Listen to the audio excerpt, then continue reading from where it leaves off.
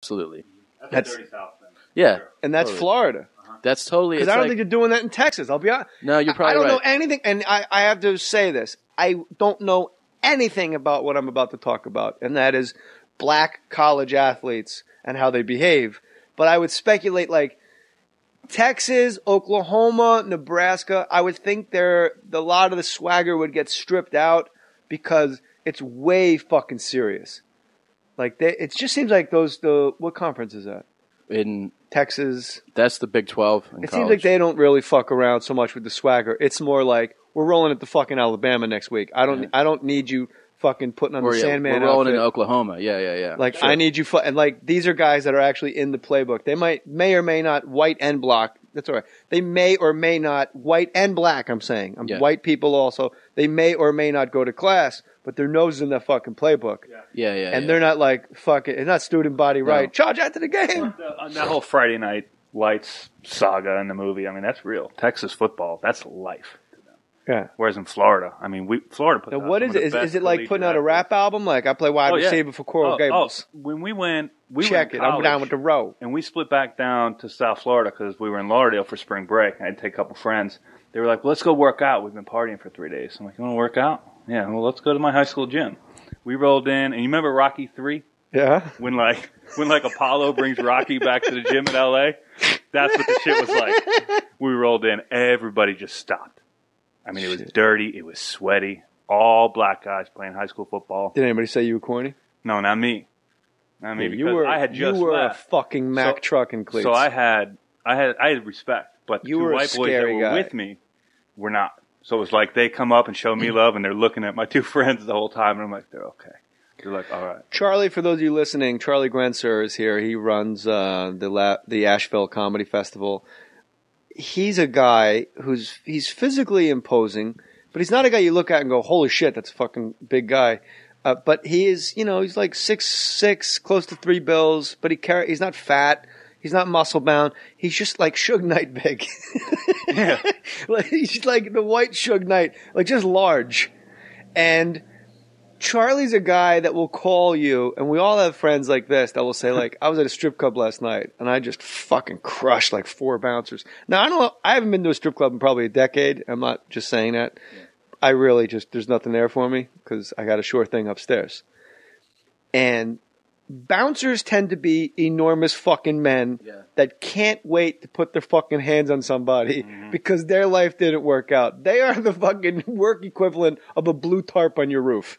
This shit is not working out. Like, when you drive by a house and there's like blue tarp and shit on the roof, like, everyone in that house is going, this is not how we fucking plan this shit at all. So, like, every bouncer in the world is a failed something. Would you agree? Like, athlete, like they got kicked out of the military for selling fucking grass. Like, I was going to be Mr. Olympia, but I'm just not big enough, and I couldn't do it all natural. So they go up to the fuck. So now this is the bouncer's power, is to let you in or not. They are the fucking gatekeeper of pussy behind them. Yeah. There's an entire room filled with pussy over my shoulder, and if I feel like it, you can just fucking stand here. Maybe you give me a $20 bill, or maybe I'll look over your head like you're not here because I'm a fucking 6'8" Mongol freak of fucking nature that didn't pan out at the U. And then, so they're enormous men with a lot to prove to themselves because there's a hole in their hearts where their former lives were, where they thought they were going to wind up. So the fact that Charlie will call, and he doesn't call, like, if I ever got in a fight, I would call you guys like, guess what happened? Oh my God, you'll never fucking guess. I fucking hit this guy, and it would be like my whole story for 6 years. You'd be like, we know. You got in a fucking fight and you won. How much longer do we have to hear this fucking story, JJ? But Charlie's like, I'm like, what'd you do last night? He goes, and this is a very long time ago, obviously, pre-marriage and pre-everything. He goes, because we're a bunch of squares. We actually are a bunch of squares. Yeah. Charlie's like, I went to wherever the fuck, I went with Private Eyes. It was my brother-in-law's bachelor party. What was the name? It's always like Private Eyes or how the fuck did a spearmint? It was Cheetahs. How did a spearmint rhino get into the lexicon of girls taking their fucking clothes off for money? Like cheetahs, I get it's a cat. You're on the prowl. Yeah. Private Eyes, it's secret. I don't get the spearmint. What is I don't get it either because nothing in there tastes like or smells like fucking spearmint. It smells like fucking sizzling. So Charlie calls me. I'm like, what happened? He goes, just fucking hungover. I was at my brother's bachelor party, and like, what else happened? He tells me something else, and he goes, me and my brother got super drunk and went to a strip club. I'm like, how did it go? And he goes, it was fun. It was all right. And it was a different state. I'm like, were they nasty? He goes, they're all right. I kicked the shit out of 4 bouncers. Like, he didn't lead with it, is my point. Right, yeah. Like, I would call you from the fucking parking lot. And here, Beat the fuck out of 4 guys. 4 bouncers. Like 4 enormous guys whose main purpose in life is to put hands on people. Not like a black audience, where they put hands on people to heal. Right. And they shake the shit out of somebody to wake them up to your hilarious stories. Right. More stories. Instead, they put hands on people to try to kill and maim. For when the cops come, they're like, hey, man, I was doing my job. Yeah. They But tried the that. thing that bothered Charlie the most was there was a 5th bouncer, and he would have fucked him up too. But in Charlie's words, some stupid bitch hit me in the face with a bottle, so I never got to him. I remember this story. I totally forgot about this until Yeah, I had to wear makeup at my sister's wedding the next day to cover up Fucking all the gay. cuts on my face. Are you serious? It's pretty gay, man. Yeah. I remember. Well, she was embarrassed. She was like, I can't. You should have rolled out with the fucking scars on your I was face. ready to go, but she wouldn't let me. It was her wedding. What were we going to do? I saw Charlie split somebody's face open at a bar one time. Really? Yeah. When we were in Hickory. And, North Carolina? Yep. And the bar was packed. How that long night. ago? This would be 10 years ago. Okay. Yeah. Oh, I remember. Yeah. And Charlie's not a Charlie. No. For the record, Charlie Gerencer, who's one of my guests on More Stories, and Tom Segura. Charlie's never looking for it. No, he wasn't. Charlie's one of the nicest guys you'll ever meet. But he's also a guy. You're like one of those like tiny Irishmen, like from like 150-pound Irishman. Like, fellas, you can't fucking put your hands on the ladies. Like, where you know you'll win just because what you're saying is correct. And that knowledge of your point of view is correct will carry you through the fight. Like, I've seen 150-pound little Irish guys fight like 6 black guys at the Boston Comedy Club in the Village and just fucking clean their house.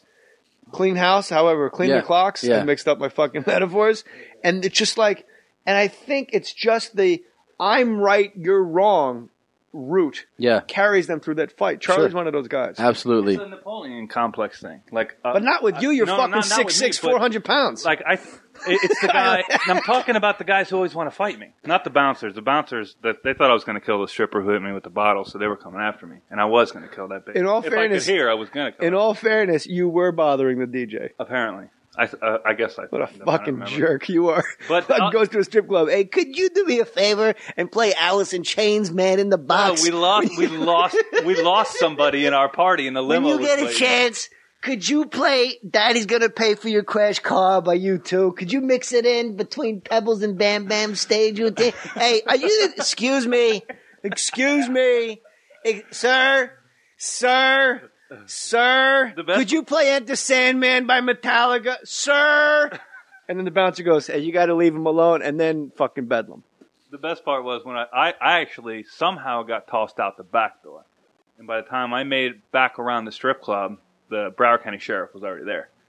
And I was walking up and I was fixing my suit, like popping all the dust off and stuff. And when Did you Did this in a suit? I was in a suit. Did you stand up, look at the cop, and No. go, charge that to the game?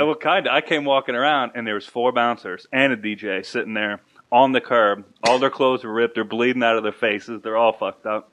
And the sheriff just looks at me and goes, "Did you do this?" And I went, "Yes, sir."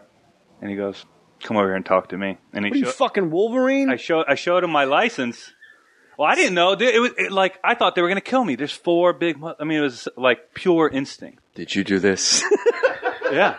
Yes, sir. Come Well, with he's me. trying to keep the calm, and he looked Did he at my take license. you into the side of the volcano and show you the fucking map of the city and how you could help fight crime? And what the fuck? I don't- Did you-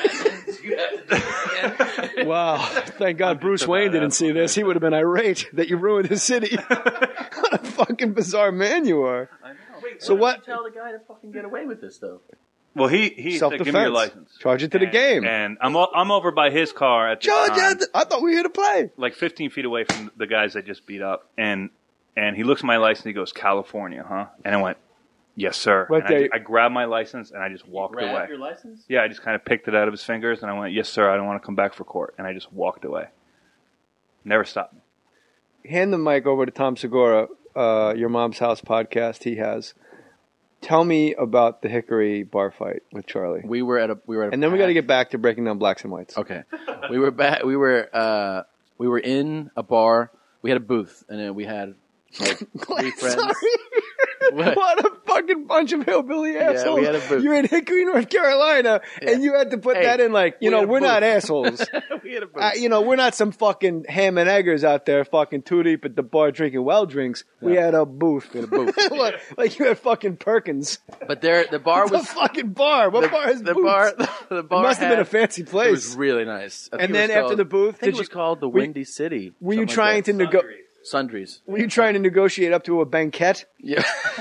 Well, we're on What the do I got to do to get up to the banquet? the boots are on the second the Naturally. 6 stairs up, right? Yeah, because you So don't want to be there's with the common people. There's a railing. There's a railing, and then that's over to the. So there's a guys all along the railing, and Charlie is like, we're all walking through, like trying to get through the crowd. To your fucking To our VIP booth. booth. Your Perkins And, booth in the middle of Sundries in Right. Hickory, North That's Carolina. right. And as we're I cannot imagine the amount of fucking Dale Earnhardt shirts that are in this place. actually, it wasn't that rednecky that this was like more of like a college bar. So everyone's wearing cargo shorts and a fucking hat pulled down low. Yep. Everybody looks the same. It's Yeah, amazing. yeah, All right, khaki go ahead. shorts. Yeah. So, but then these guys were kind of like the rough guys at this bar, Sure. right? So as we scoot through this one guy, he was way shorter than Chuck, but he turns and he's like, "Hey man, Chuck is Charlie Gerencer. it's Charlie." This guy, like I'm right behind him, and the guy goes, "Hey man, you just like stepped on my shoes," and Chuck's Now, like, can I wait 1 second? "Yeah." I'm going to predict that Charlie looked the man in the eyes and said, "Sorry." That's exactly what happened. Okay, go on. So he's like, "Really sorry, man. I didn't mean to do that." And he's like, "Psh, all right." And then we have a drink, we go back to the bar, we get like a second round of drinks, and then it happens again. You stepped on his feet again. No, it you was this time fucking he's like, he klutz. bumped him. He was just like, he was like, "Hey man, you just bumped me. You stepped on my shoes last time. Like, what the fuck's the problem?" And he's like, Charlie's like, Now, why know, are I'm you a not big trying- fucking lummox in a bar? Why do you keep hitting at 400 It's just- people? This he's- one guy, you just keep bumping he's into. barely, like, it's not like All he's right, shoving but it him. is odd. Like out of the whole, It's a real small bar. It's very packed. So, so then the guy, he probably bumped 40 people. yeah. All right, He had an attitude. But this guy has an attitude about it. So the guy's like, Tom Segura. You did it again, man. And Chuck's like, "Look, I'm not trying to." He's like, "Well, if it happens again, we're gonna have a problem." And I think, Oh shit! I asked him to walk away. yeah. But then he didn't. Yeah, he started like, Yeah. he was like, Yeah. And that's when everything went downhill for this dude because Chuck grabbed him. So he put his hands on you. Yeah. He put his Chuck- hands on Charlie. Chuck grabs him by the middle of his shirt, and don't forget the railing. The railing's right behind the guy. So he It's like grabs fucking he grabs WC the wrestling. shirt.